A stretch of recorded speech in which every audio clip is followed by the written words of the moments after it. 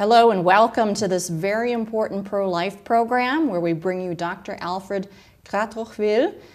He's a pioneer in the development of ultrasound, one of the first people to develop ultrasound, if not the first throughout the world. He's a physician in Vienna and was born in 1928, and I'd like to introduce him to you now. Dr. Kratochwil, thank you so much for joining us. Thank you for inviting me. I want to talk so much about your career as a physician. You were born in 1928 and went to medical school here in Vienna. In Vienna, yeah. And you graduated in the 1950s, and within 7 years you were already head of your department in obstetrics and gynecology. This was at the Second University Frauenklinik, or Women's Clinic in Vienna. So you were obviously, as the Germans would say, a clever fellow, kluges Kerlchen, no? Okay. No, you have to know as well that in the beginning you have to do different specialties as well, in case you want to become a general practitioner. And we started this for... So you had general training, right? And then afterwards I started the special training in OBGYN. Now I understand you're also an internist as well, is that true? No. You're just a specialist in obstetrics and gynecology. Yeah, and you actually met your wife early on when you were only in your teens at a Catholic youth group. Catholic youth group in St. Anton von Padua. It's in the 10th district in Vienna. It's in Vienna. Yeah. And then it was several years later that you would marry, and you have 5 children and 6 grandchildren? Yeah. Which is wonderful.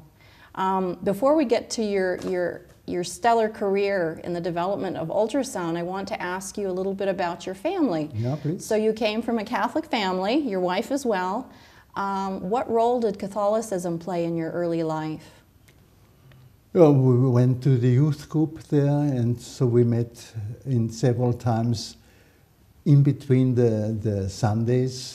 So we had meetings there as well, and this was quite nice because we have as well to take tours together and so on and so on. And you were obviously, you took your faith seriously, you went to Mass every Sunday and so on. Yeah. Did Catholicism, you said, didn't really play a role in your interest in becoming a physician? You just had an interest in medicine from early on? From early on, yeah. From early on. But you didn't know it would be as an OBGYN yet? No, not yet. Because you started as a normal practitioner, and then you look to see what interests you. What's interesting you. Yeah. Now, when you married, were you a physician already, or were you still in training? Oh, just at the end. Just at the end of your training.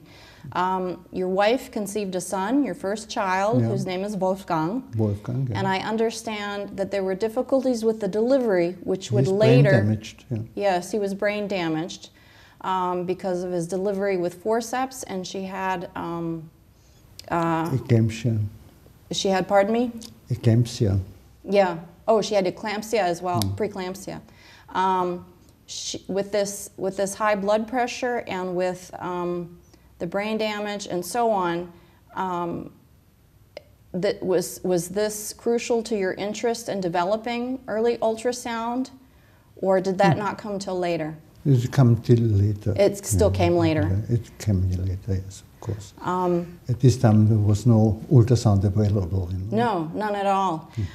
What's interesting to me is as early as 1964, so that's before I was born, you were already working with something called X-ray placentography, which I guess was a predecessor of ultrasound?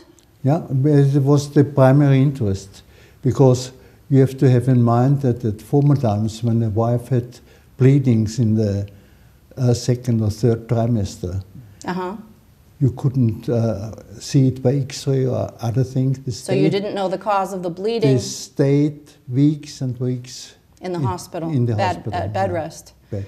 And so your primary interest was really trying to help women and trying to diagnose where the placenta was and how healthy the baby was, correct? Yeah. I think it's fascinating that you actually developed an interest in ultrasound by visiting a neurosurgeon who was talking about cerebral bleeding, so bleeding of the brain, and you thought to yourself, this could be used in obstetrics. No, it was a bit different, because at former times we had in the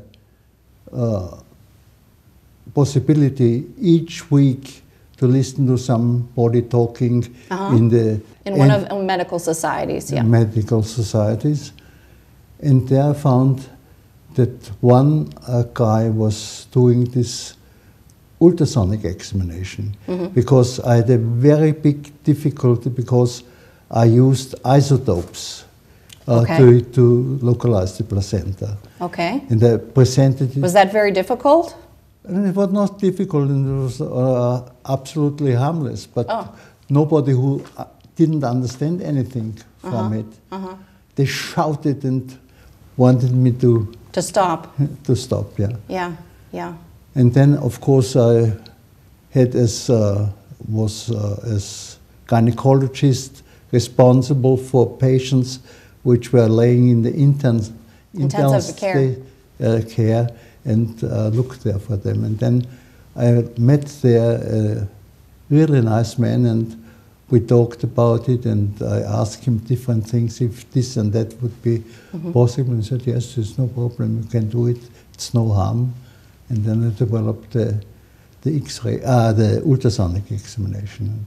Wow, and you were the first person really to do interventional ultrasound, whereby you were making amniocentesis safer for the mother and for the child, which I guess was not so safe. That came later. That came later on, but primarily it was as well that you were able to see where is the placenta located.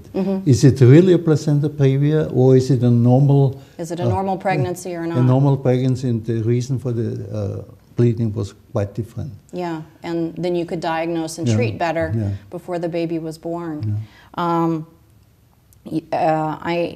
You were using a so-called A-scope that was developed by Kretz-Technik, a company, and A-scan. A-scan it's called in English, A-scan.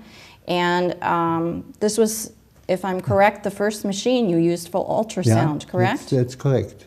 And you were able finally to locate with 90% accuracy where the placenta was, where the baby was. Yeah, it was different because you had to look inside, because you had only blips of the...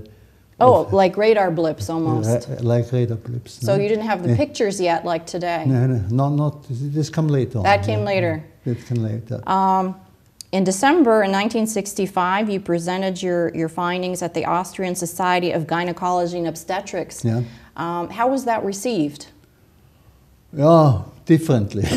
Because I know my father, who was a physician, said a lot of the time when physicians come out with some new idea, like the idea that you should wash your hands before delivery, a lot of the old-fashioned doctors fought it because it wasn't the usual way. So I wondered if your findings in ultrasound were considered controversial in any way. Well, anyway, they said, let him work. Let him work? Just let him work? Just let him work. If it's not good, then it stopped anyway. You said, yes, I'm sorry, go ahead. But then anyway, they saw as well the success of it. Then they said, okay, we will see and do We'll this. see what happens, yeah. You said there was only one person who did any ultrasound work in the world before you, and that was Ian Donald in Scotland. What exactly did he do? He examined as well the placenta? Not the placenta, he had the first B scanner, where he had, instead of the blips, lines. And this was very nice. Because so did it have pictures then? They had pictures, yeah. They did have pictures, and you later received an honor from his widow in honor of your work in ultrasound. Jan Donald Medal. That's wonderful. That's absolutely wonderful. How early now can people see the fetal heartbeat? I mean, you were able to do it as early as 6 weeks, which was a huge miracle at that time and brand new in the medical field. Now they can probably detect it even earlier? Even earlier. Yeah. Even earlier. How important is it really to hear the fetal heartbeat? Not to see if the baby is alive or not alive. Because I remember one case which was quite interesting, because he had always good friends in the clinic. Yeah, yeah. And he told me, you diagnosed a baby with fetal heart action. That was only a scan. And 2 days later, I learned that during the night time they were going up to the operating theater to operate the patient because this was an ectopic pregnancy. It was right. It was in the fallopian tubes, yes. In the fallopian tubes. And so nobody did believe it. But anyway, they had to go. So they used the ultrasound when you weren't there? No, they didn't use it. Oh, they didn't use it? They didn't use it. I used it before and said, the baby is alive, I have a heartbeat. And then they came down and said, what you are doing? We have operated this patient, made a curettage, there was nothing inside. Because they looked in the wrong place. They didn't know that it's an ectopic pregnancy. Right. One day later, I come in the morning and said, today they went up during the night time to operate the patient before ectopic pregnancy. Because they discovered that she was... it ruptured. The placenta ruptured? No, not the placenta, the tube ruptured. Oh, the tube ruptured. Yeah. Okay, I see. Wow. So they should have listened to you. Then everything was silence. Interesting as you went on to work with Krebstechnik to refine ultrasound machines. Yeah. And this was over many years? Yeah. I would say between 25 and 30 years. Between 25 and 30 years. Yeah. So you saw great improvement in the use of the machines and were able to have active involvement in how the machines worked and what they showed. Yeah. Was it? I mean, how did that work exactly? Did you tell them what you wanted, or did you give them feedback on how it helped you, or how did that work exactly? No. Anyway, it was quite interesting for the chief of the hospital of the gynecology department. Of course, yes. Professor Huslein. At first, he said no, and then he saw the success, and and he get many calls. May I send one of my doctors to Vienna to learn this ultrasound by, and so we developed a great relationship with Krebstechnik. Yeah. Do they still make ultrasound machines to this day? Yeah, of course. Of course. They became very famous, I suppose. Krebs was then bought by... it doesn't matter, but it's owned by another company now? Yeah, by now. You actually, to me it's quite amazing, you trained hundreds, maybe thousands of physicians, not just obstetricians, but also radiologists, in how to read ultrasound and how to use ultrasound from all over the world. It was quite interesting, because at first they were testing me, of course, and sending the patient, and I remember one especially where the professor, the ordinarius. He was called, okay, the ordinarius, yes. Ordinarius came with a patient and said, this patient had a pleural effusion. Okay. I don't know where I have to insert the needle. Okay. Could you help me? Yeah. And said, pick here. It was the deepest part, because if you insert the needle too high, you can't release it. So he was quite content with this. So you told him where it was, and he was able to... Yeah, he sat by me, made a point, picked in. 1 hour later, he called me, worked perfectly. Worked perfectly. And for people who don't know what a pleural effusion is, can you explain what that is? It's liquid in between the pleura and the lung. And the lung. That's what I was going to say, near the lung. So they had a liquid in the lung that they had to remove. In the thorax. In the thorax, okay, that they had to remove. You also went on to write the earliest textbook, or one of the earliest textbooks on ultrasound. That was in the early 1970s. You wrote over 300 papers. You published so much material, some people thought you were actually a surgeon or a member of another specialty, because your work crossed over into internal medicine and so many other fields. How did you find time to do all of this and work as a physician as well? It's quite interesting, because the others were becoming interested as well, of course. Therefore, as I told you, the one from came, where I have to insert my needle. Another surgeon was coming with a boy, 12 years of age. He had a pancreatic cyst. He had an accident, fell with his abdomen against a rock. I fell against a rock, okay. And then developed a sort of abscess and cyst inside. An abscess, okay. He punctured. He punctured it, right? With a needle? With the needle, with the needle, but too less. 2 days later, or 4 or 5 days later, come again. It refilled. It refilled, so he didn't get the right spot. Yeah. He had the right spot, but it was not all removed. Ah, okay.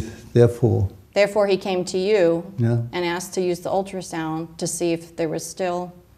One of the nicest stories as well, I had a guest and we want to go for lunchtime. Okay. And the normal was not open, so I hired a taxi and we went somewhere. And I wanted to pay, and the taxi driver turned around. Aren't you Dr. Kratochwil? So yes. Yes. You have diagnosed by me this and this. I was operated, I have no pains, you don't pay anything. You don't have to pay me. Oh, that's a lovely story. That's wonderful. You eventually became the head of the department of the ultrasonic diagnosis at the university's female clinic in 1972. By this time you were married, and you went on to have a total of 5 children. Of course, you raised them Catholic as well. And you said your wife was very Catholic too. Unfortunately, she passed away how long ago? It's now 9 months. 9 months only. We're very sorry. We'll pray for her.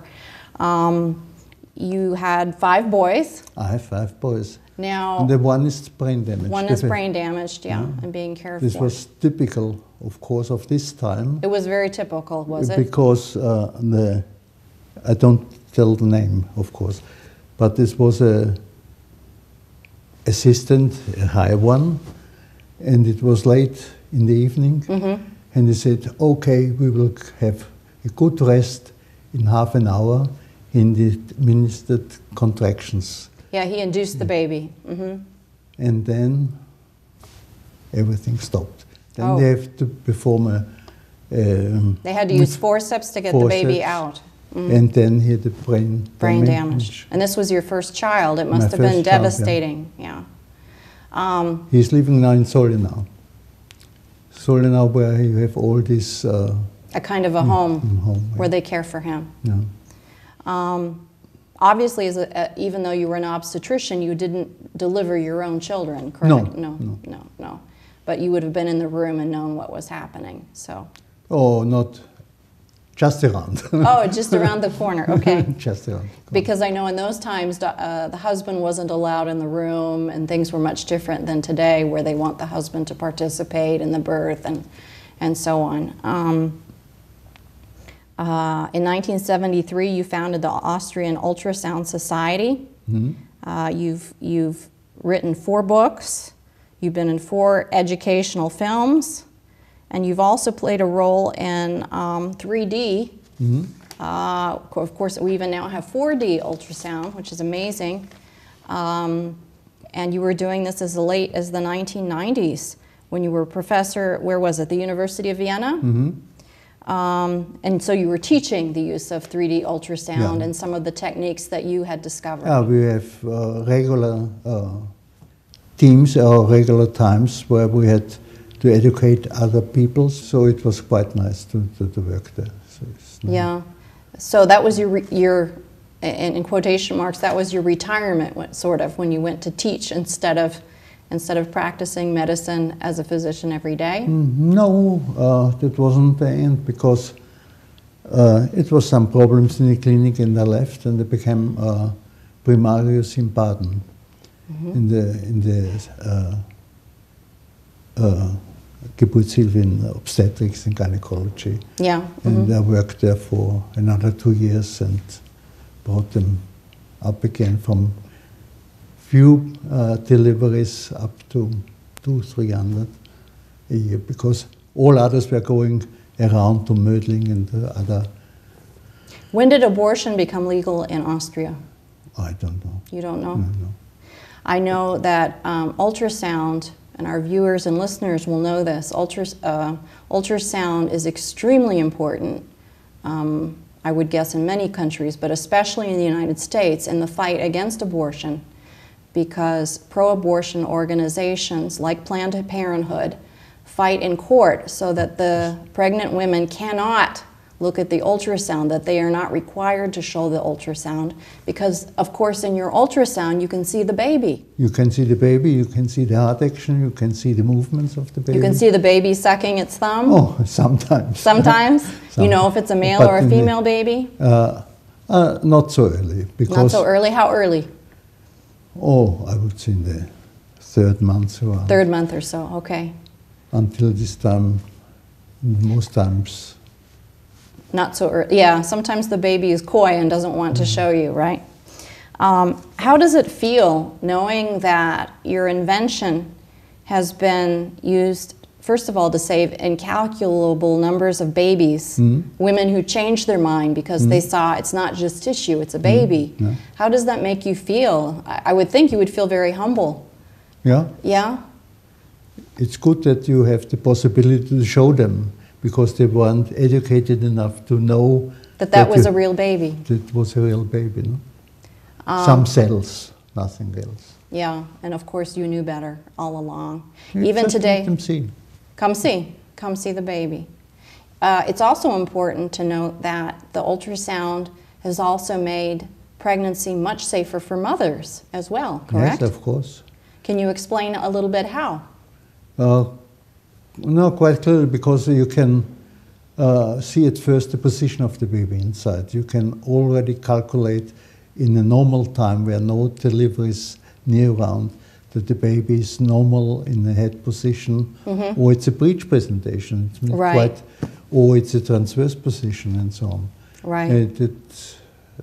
So that helps with delivery, as well as early detection of problems with the baby, so that you can intervene now these days and often even do surgery before the baby is born. Of course, yeah. There's a very famous picture of Michael Clancy you might have seen, where the little baby is being operated on and he reaches his little hand outside the womb and he's holding the doctor's hand with a finger. That's a beautiful picture. Yeah. It's a beautiful picture.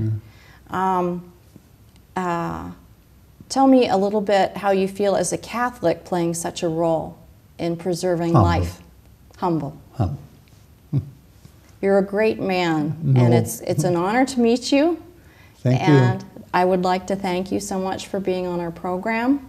Thank you. And God bless you, Doctor. Thank you so much for all that you have given to the world. Yeah, thank you. And with those words, I'd like to thank you for joining us as we interviewed the inventor of ultrasound, Dr. Alfred Kratochwil, who's a physician who is 86 years young and still lives here in Vienna. Thanks for joining us.